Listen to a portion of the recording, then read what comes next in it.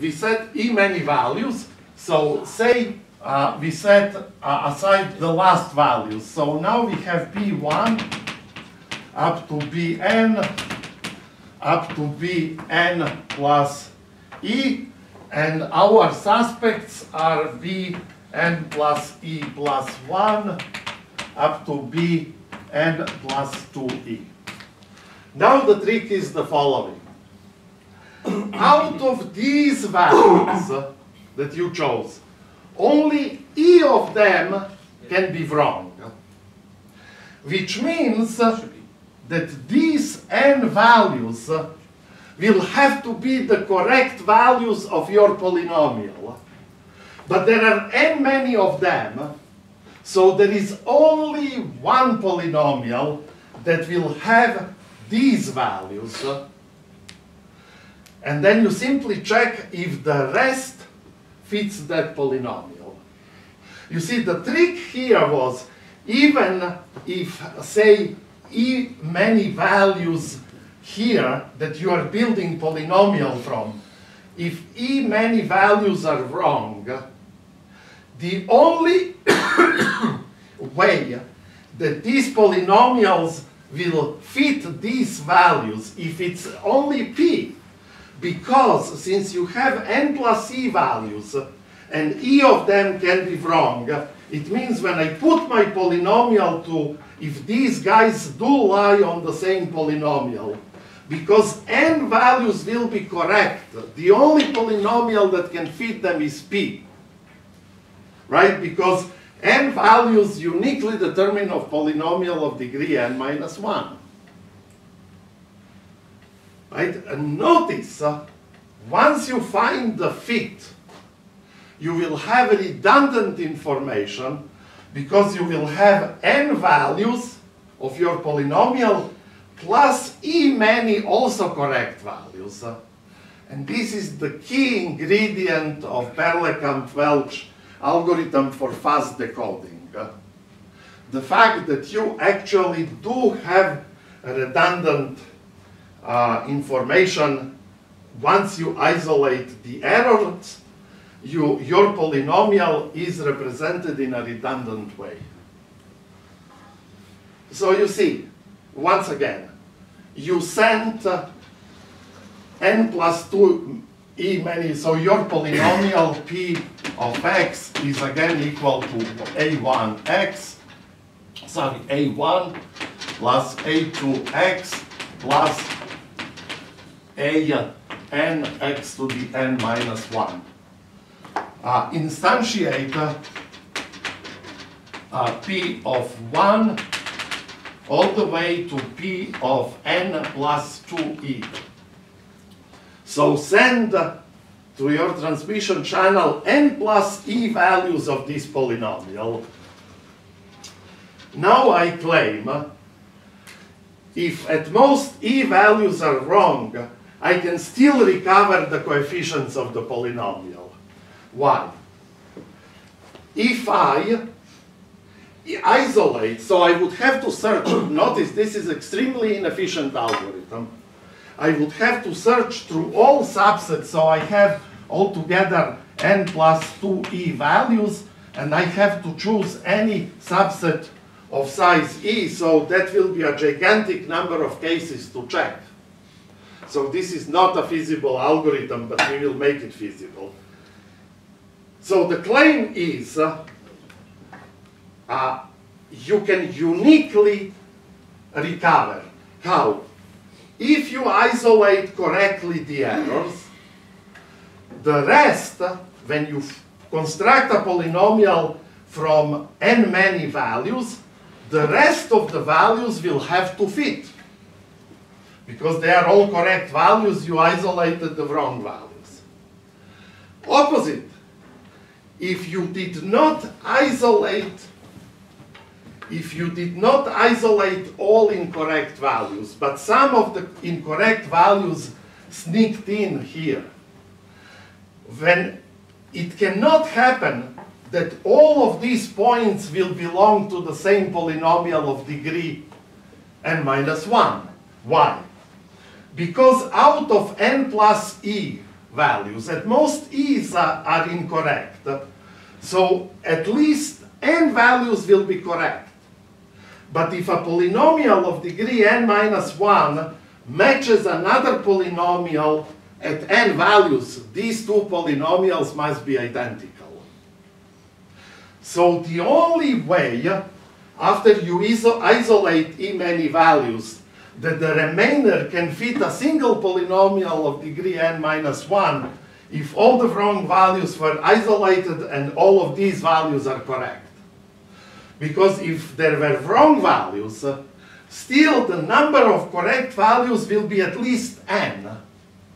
And this polynomial, right, must be exactly the polynomial p, right? But of course, the wrong values will not fit,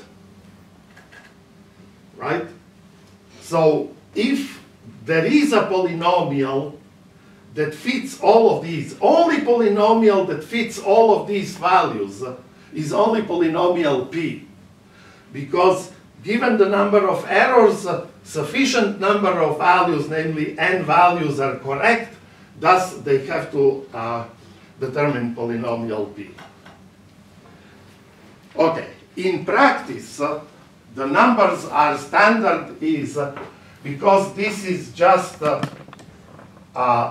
bytes, right?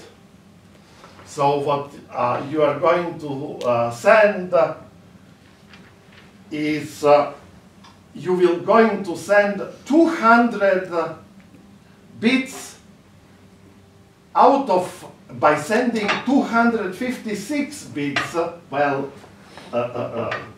we will explain this, out of which you can afford 28 to be wrong and still uniquely determine it. So how do we solve two problems? First problem is, it's not possible to do it with integers because the values explode. So you cannot send them efficiently. And secondly, this is a humongous search. You cannot find, you simply, you see, this has to run in real time as your mobile phone operates. The error correction machinery has to decode in real time, so at an amazing speed. So how do we solve that?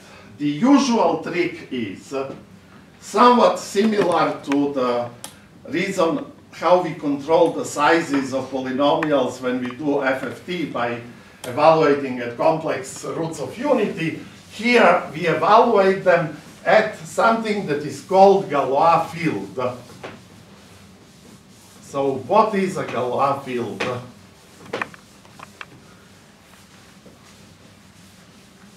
So you see, this is a spectacular use of something that is absolutely pure and probably one of the most spectacular branches of mathematics, namely Galois theory.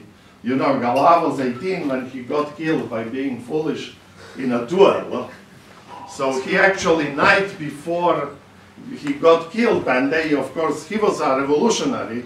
So the regime, French regime, placed a professional shooter and killed Paul Galois. And night before his death, he wrote the details of this. And he actually sent it to Cauchy, another great French mathematician, and Cauchy kept it in his drawer.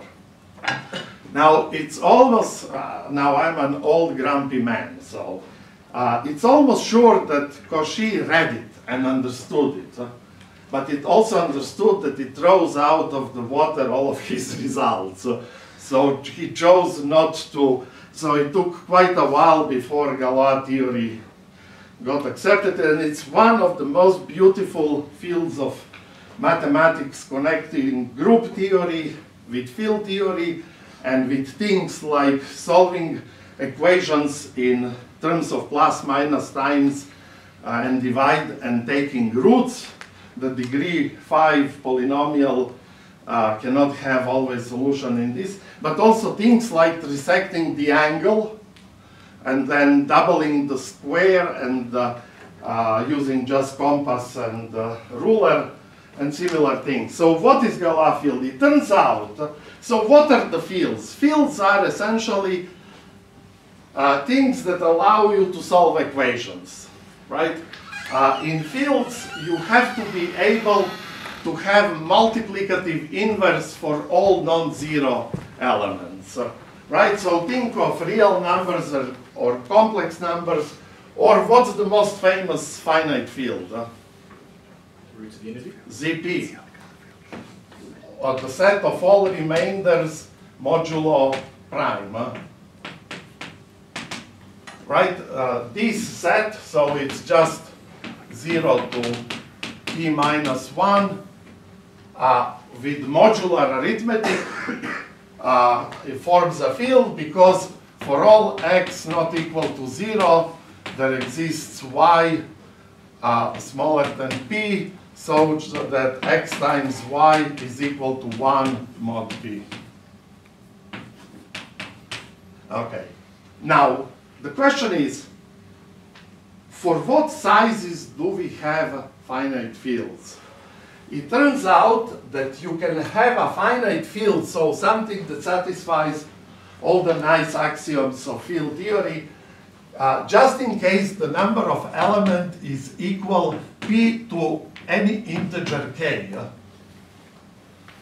So if the number of elements is p to any integer k, then there exists a field with this many elements. How is this field built? Okay, for electrical engineers, you don't even have to know this, because if you take p is equal to 2 and k is equal to 8, you get a Galois field denoted by GF of size 256, right? I think it's this, or was it k that is in the definition? I think it's k, yeah? So GF8, there exists a field of precisely 2 to the 8 equals 256 elements.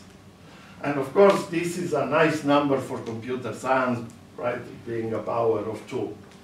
And it turns out, moreover, that any field, any two fields with p to the k many elements for same p and k must be isomorphic.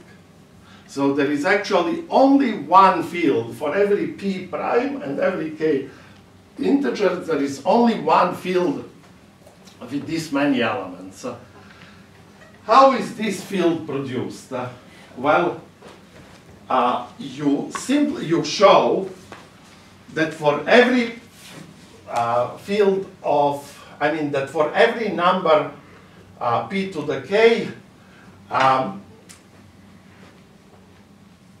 there is exactly one polynomial, well, that there exists a polynomial that cannot be factored in the field of size p to the k, and then the elements of the field can be identified as polynomial remainders of polynomial of any degree divided by this, what's called irreducible polynomial. So p is irreducible if it's not equal to q of x times r of x, when neither q nor r are of degree 0. Right? So if p cannot be split into, factored into two polynomials, it's called irreducible. And then the remainder of any polynomial, say s of x, when you divide it by p of x, you take the remainder, and the set of these remainders can be seen to be isomorphic to the initial field in the when you in this, that is isomorphic to this quotient field. In practice, you simply have table, right, that has 256 elements, and in this table, and you have elements that are simply called A0, up to a 2 to the 8 minus 1. And you populate here, you simply store this as a table of plus, and similarly a table of multiplication. So you don't have to actually even know what the elements of the field are. You can just store the operations in this field. The table of the two binary operations. Okay, so now this is what is done in practice, but for our purpose here we will restrict ourselves just to ZP, because then elements are simply numbers between 0 and p minus 1, and we don't have to worry about Galois theory at all. So now, if you do that, then the operations become just modular addition and modular product. Okay. So, we now have to show that in this field, if you form polynomials with these coefficients, okay, then all of these this calculation, this search becomes superfluous and can be replaced by a very fast, effective operation. Let me see if I forgot anything. Okay, by the way, this type of encoding is called the Reed-Solomon encoding. So you take my word for it that if we can just store these tables and then use them when we compute in this field, let's now see again, assume that so n will be, say, 256 for simplicity. We want to send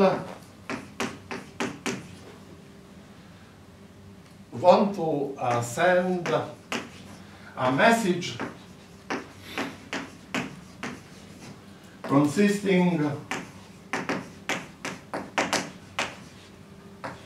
of a sequence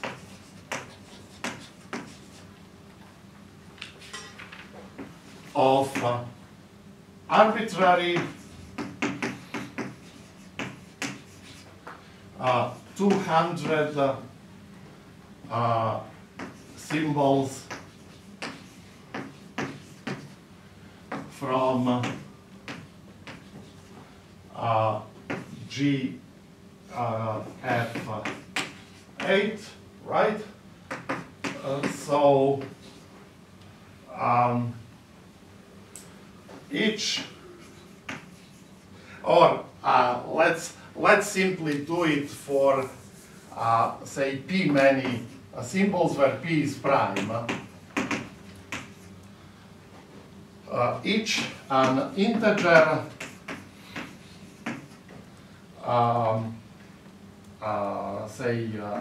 say L, such that L is between 0 and 256, right? So each symbol is a byte, so it's pretty powerful alphabet, right? You have 256 symbols, and you want to send a sequence of 200 of them, right? So you can encode lots of information. So now we need to show, that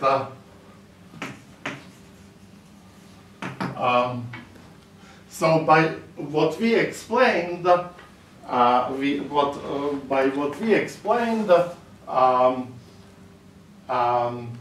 So we will send instead 256 values of the polynomial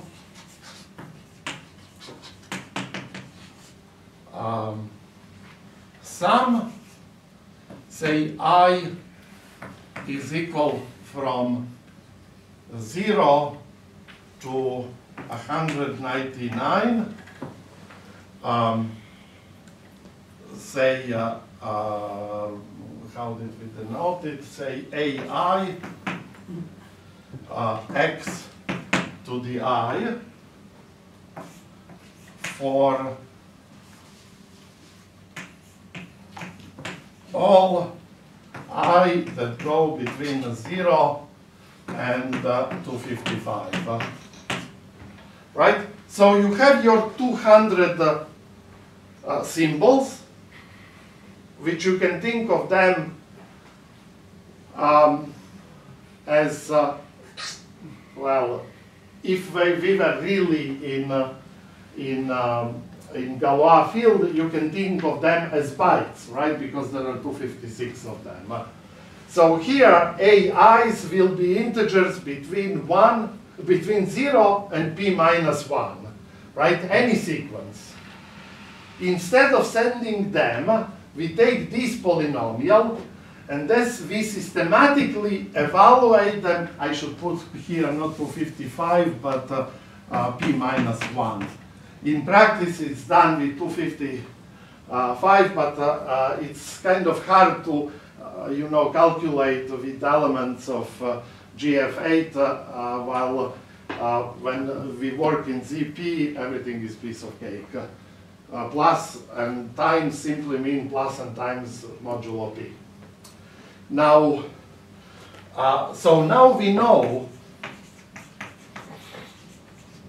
that if out of 256 received symbols, 28, at most 28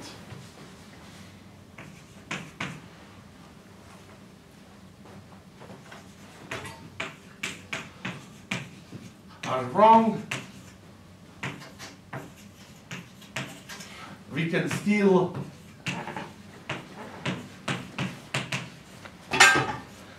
decode the message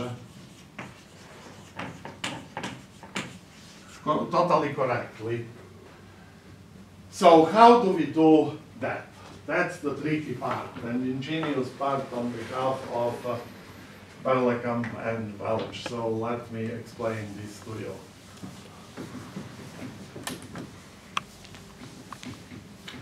The idea is to use the redundancy, right? I showed to you that even 28 are wrong. 256 minus 28, right? So 228 are correct, which is an overkill over 200 values. And this overkill, this redundancy, is used to produce a polynomial that will block out the errors. So this is the trick.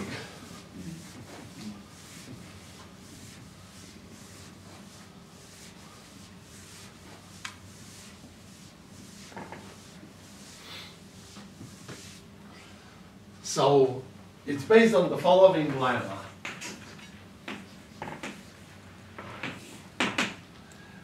There exist polynomials Q of x and E of x such that Q of x is of degree n minus 1 minus e. Let me see, is this correct? Q is of degree, no, n minus 1 plus e. And e of x of degree e such that Q of I is equal to Bi times E of I for all I between 1 and P minus 1. Okay? So there is a polynomial of degree larger than n minus 1, but not too large, n minus 1 plus e. And another polynomial of degree e, so that this equation is true for all e. Proof, let e of I simply be the product of x minus I such that e of x such that I belongs to the set of errors. So you will take I if and only if Bi was incorrectly received. How do we know which one it is? Well, we don't, but this only says there exist polynomials. So what is this polynomial? Polynomial e of x simply screens out the errors. In all points when e is wrongly received, so p of I was wrong, it is not equal to the received value Bi, right? So you take this polynomial. Now claim the original, let Q of x simply be equal P of x times E of x. And my claim is, so P is the original polynomial used to send the message. E of x is, so what is this polynomial? This is a very simple polynomial. It is just the original polynomial, but with a guide that will set it equal to 0 at all erratic places. So it will change the value of polynomial P of x from P of I into 0 if P of I is not Bi. Now, why is this true? Well, it's totally trivial. Why? Assume that I is not an error. If I is not an error, then P of I will be in fact equal to Bi. The symbol is correct, right? And whatever EI is, it's also on this side. So clearly, Q of I is equal to Bi times E of I, which is just what we need, because P of I is in fact Bi, because Bi was received correctly. Now assume now that I is an erroneous place. I was wrongly received. Well, if I was wrongly received, then this will be 0, thus Q will be 0, but here also, because you have E of I will also be 0, right? So this product will be 0. So lo and behold, this equation for this particular polynomial, this equation holds for all i's, right? Okay. So now, but we don't know what E is because we don't know what are the erratic places. Now, this is where this redundancy comes into the play, because you now prove the following little lemma.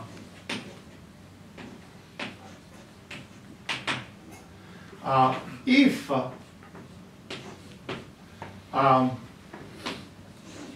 Q of x and E of x are any two polynomials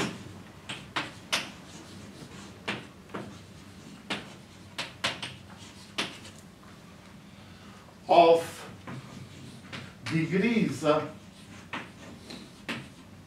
n minus 1 plus E and E respectively,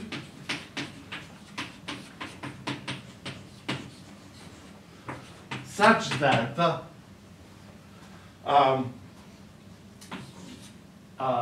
Q of I equals BI E of I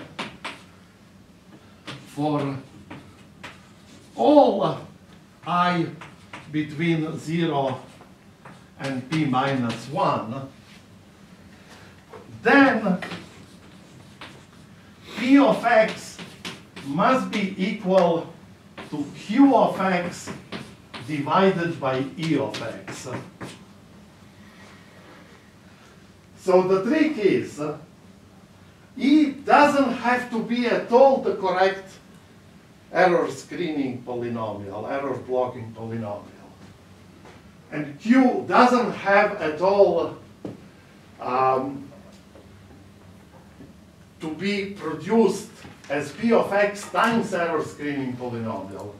If you find absolutely any two polynomials that satisfy this equation for all i's,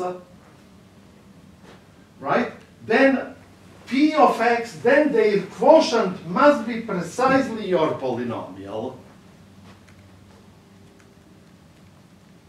even if Q of x and E of x are not obtained as error screening polynomial times P of x. If you find two polynomials with these properties, then you can obtain polynomial P of x simply by dividing Q of x by E of x. Now, why is this so? Well, this is equivalent to saying that P of x times E of x must be equal to Q of x. But why is this true? This is true for the following reason. For whenever input x is a non-erratic input, right, then this will be true because Q of I is in fact B of I times E of I, right? If the value received is correct, then obviously this will be, so if x is equal some I such that P of I is in fact B of I, then P of x times, then P of I times E of I is equal to BI times E of I, which is of course precisely Q of I in the force of this. But how many values do we have that are correct? at most E many values are wrong. So at least N plus E many values are correct. So, but P of X is of degree N minus 1. Multiplying it by E of X is of degree N, the product is of degree N minus 1 plus E.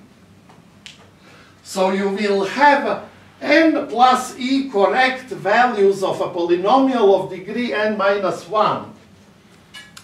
Right? And polynomial Q of X is by assumption of degree N minus 1 plus E. So this is where redundancy comes in. Even though this was increased by E, it is still of sufficiently low degree that these two values will be equal at 1 point more than their corresponding degrees. So consequently, because they are equal, P of X can be produced simply by dividing Q of X by E of X.